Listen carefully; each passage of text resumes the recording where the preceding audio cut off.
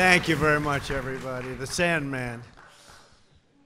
My wife asked me, why the Sandman? Just tell me. Our First Lady. I said, because he put the batter to sleep, right? The Sandman. A lot of people don't know that, but the Yankee fans know that. We've watched it for a long time. Thank you all for coming. The First Lady and I are delighted to welcome you to the White House. Today we present our nation's highest civilian honor, the Presidential Medal of Freedom, to American baseball legend, maybe the greatest pitcher of all time. It's a big argument, is he the greatest pitcher or the greatest reliever? Well, the reliever we won, but there's a real question. He may be the greatest pitcher in the history of baseball, Mariano Rivera. When you hear the stats, you'll understand exactly why I say that. Mariano, I want to congratulate you on this really extraordinary achievement. Thank you. And it's, on behalf of this whole country, thank you very much for the great job you've done.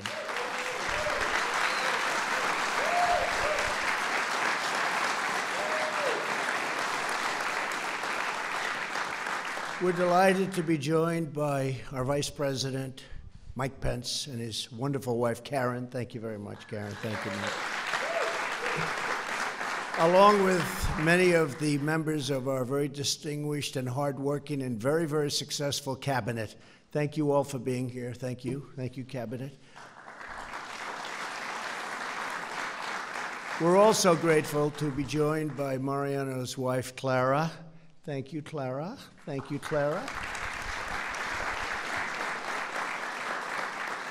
His three sons, Yafet, Yasiel, and Mariana's daughter-in-law, Alyssa. Thank you very much. Thank you all for being here. It's so great. And his longtime manager, one of the great players and a great, great manager, Joe Torre. Where's Joe?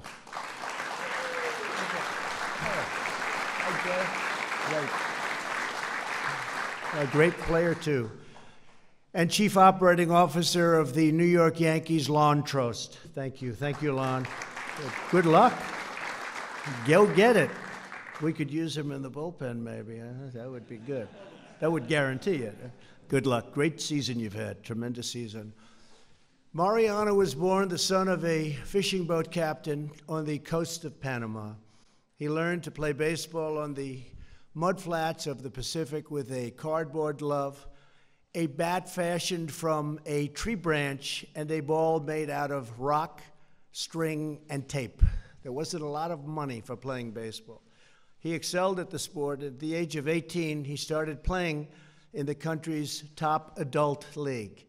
In a critical game with his team losing badly, the coach called him over and asked Mariano to do something that he had never really done before.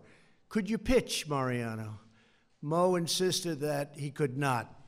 But when he took the mound, an amazing thing happened. The crowd witnessed an incredible performance. His opponents did not get a single run for the rest of the game, and a legend was starting. His team won an epic comeback victory, big deal at that time. And after that, his teammates contacted a scout and told him that he had a tryout in Panama City with the world's most famous baseball dynasty, the New York Yankees. With barely enough money for the bus ride home, Mariano set out on a journey that would define his life and inspire countless millions around the globe. At his first tryout, in worn-out shoes and a borrowed glove, Mariano threw 9 fastballs. It was the only pitch he knew how to throw. After a few more tryouts, the Yankees offered him a contract to play their farm team, the Gulf Coast Yankees. Do you remember that, Mariano? The Gulf Coast, were they a good team? Not bad, right? He got on an airplane and came back to America. A few months later, in August 1990, Mariano threw his first no-hitter. That year, he had an average ERA of .17. So that doesn't mean 1. That means like 1/17 of 1. That's not a lot. Did you lose? How do you lose a game? Well, I guess you score no runs, right?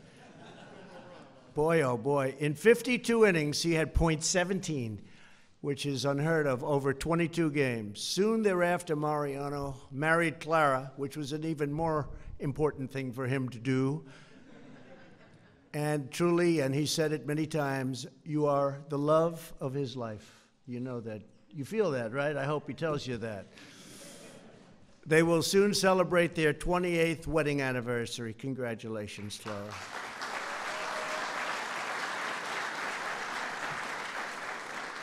After 5 years playing in the minors in 1955, Mariano made it to the big leagues. In his second season with the Yankees, Mariano delivered 130 strikeouts in less than 108 innings. While facing 425 batters, he allowed only one home run. With an ERA of 2.09, the Yankees made him a closer for the 1997 season. That's when it really started happening. That year, he accidentally threw a pitch he had never thrown before. Then he tried it several more times, again and again, kept working. And at the last second, his fastball, it was really an incredible thing, became the cutter. He had suddenly developed that lethal pitch, which are people throwing that pitch today? Because I've never noticed they don't have your success, I can tell you, right? They may be throwing it, but it doesn't work quite the same way. And many players would come to consider it the greatest pitch ever in baseball. It would break many records and many bats. In a 1999 game against the Atlanta Braves, his cutter snapped a big, strong guy, Ryan Klesko. I know him well as a player. He's a big, powerful guy. And he broke his bat 3 times in one plate appearance. That has to be like a record. In 2001, Mariano's heavy, fearsome pitch destroyed 44 bats in less than 81 innings. And I used to say, I tell people, I've never seen a guy break so many bats. It's called a heavy, heavy pitch. And I asked Mariano why, and he really didn't know. It just was the way it was, right? It's just the way it happened. It's from God. It's from God. When he retired, the Minnesota Twins presented him with what would become one of the most prized possessions, a chair made out of their shattered bats.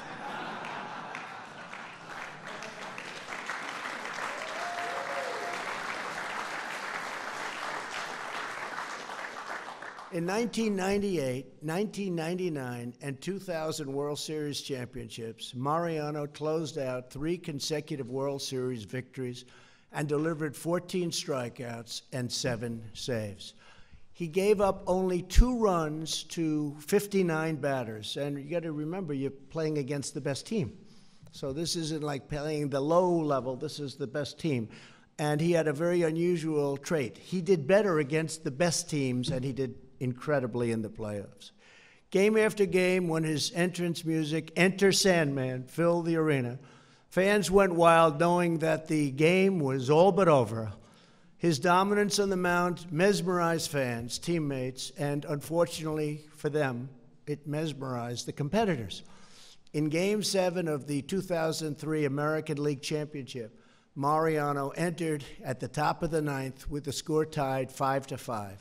He held off the Boston Red Sox for 3 straight innings without giving up a single run, helping secure the series for the Yankees.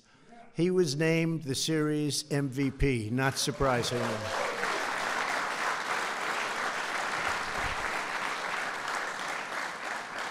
One of the most memorable moments of Mariano's career was the final game of the old Yankee Stadium. This is the last game in Yankee Stadium, when he took his place in history as the final man to pitch in that shrine to American baseball. And I spent many a day in that stadium and night, and it was special. With Mo on the mound for the 9th inning, not a single hitter from the Baltimore Orioles made it to first base. He secured yet one more Yankee victory. And that day, the old stadium became the house that Ruth built and that Rivera closed out.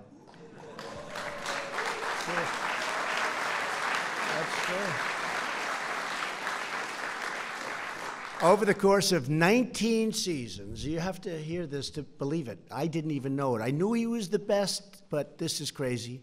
Mariano broke the Major League Baseball record for the most games finished and saves made.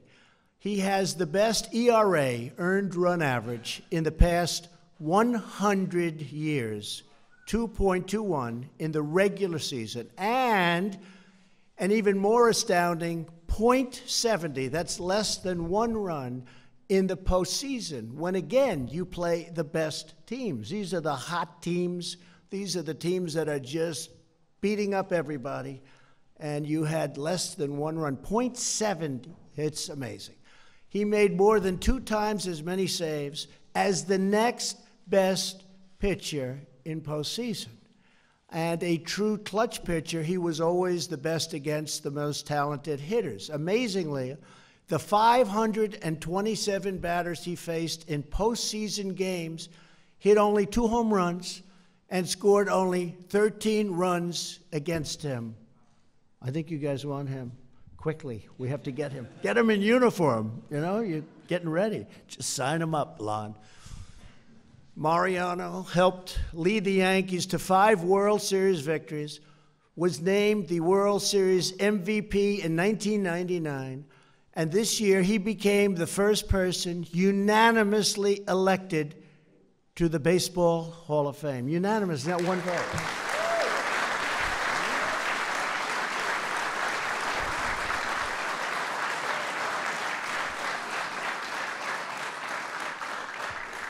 So just out of curiosity, Babe Ruth was not unanimously elected. The Babe didn't make it? What was his problem? He did pretty good, too. You mean Babe was not unanimous? Well, he had some other difficulties, right? Yeah. That's pretty good, Mariano. I've heard first unanimously the Babe. Oh, we love the Babe. What a swing the Babe had, that old corkscrew swing, right? Nobody could figure him out either. Throughout Mariano's incredible career, he remained a humble man guided by a deep Christian faith that inspires everyone around him. As he says, he has always remembered that the Lord doesn't care about wealth or fame or the number of saves. Somebody has.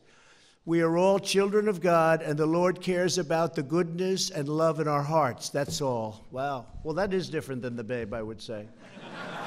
I don't know if the Babe ever said that.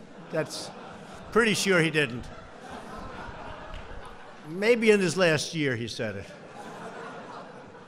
Nearly 2 decades ago, Mariano founded the Mariano Rivera Foundation, which has provided hundreds of scholarships for underprivileged children, along with school supplies for countless students, and is currently building a learning and community center in New Rochelle, New York, where I can tell you from being in New York, what you've done in New Rochelle has been incredible, incredible.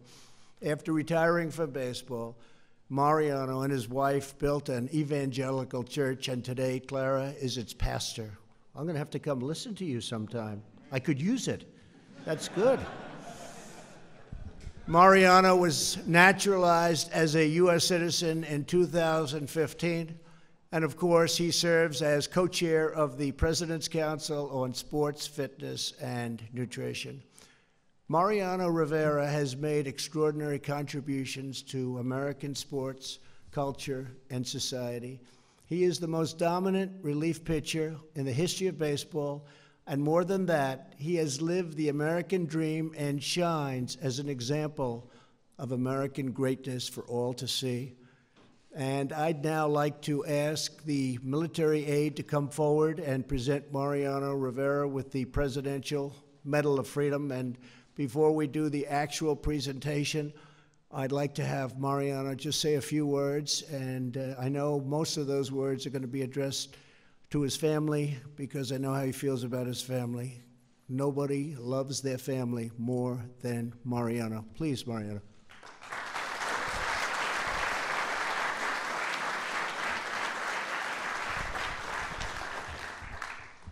Wow.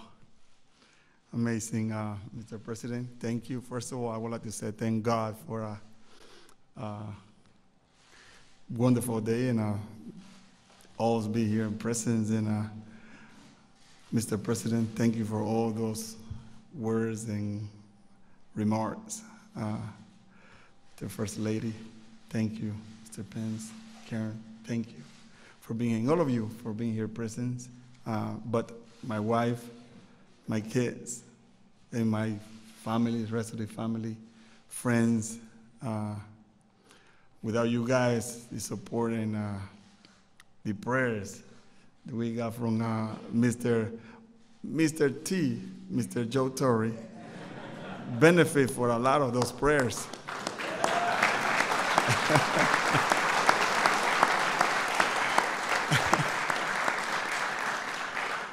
And for me, it's an honor and a privilege to receive this award, this Medal of Freedom, which all I did is try to be the best and do the best for America.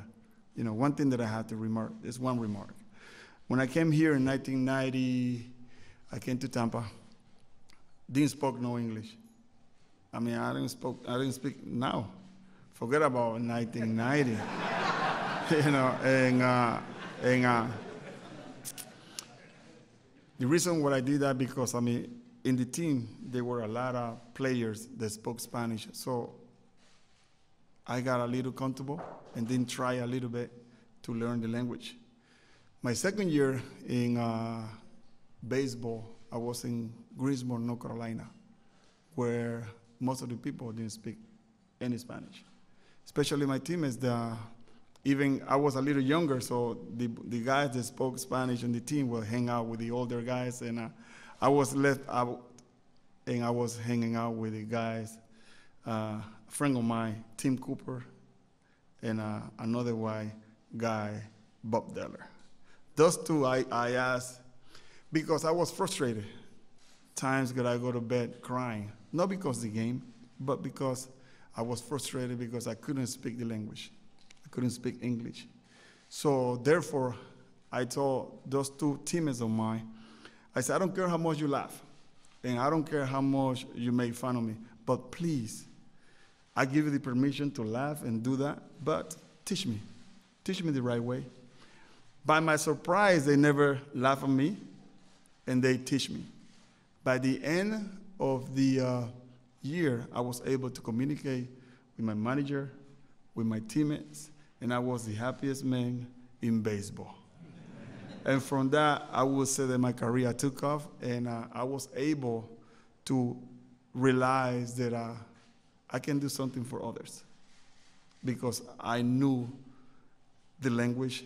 Now I can relate with someone that's going through the same process that I've been, but at the same time, teach them that yes, learning English is the first thing that we should do. And I did. And for that, being American, I'm so proud and honored that coming from a small town, beautiful country called Panama, and live with my family here and understand the language and everything that we go through, I'm proud to be an American. So for that, thank God. Thank you very much.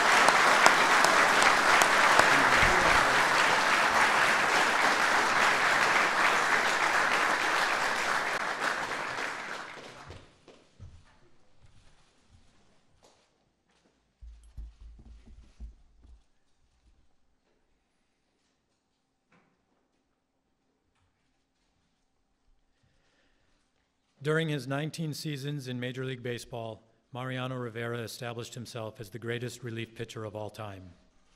Signed by the New York Yankees in 1990, Mr. Rivera went on to become a 13-time All-Star and 5-time World Series champion.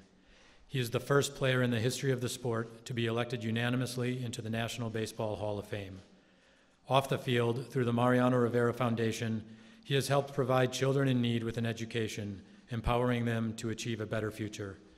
The United States proudly honors Mariano Rivera for being a legend of the game of baseball and for his commitment to strengthening America's communities.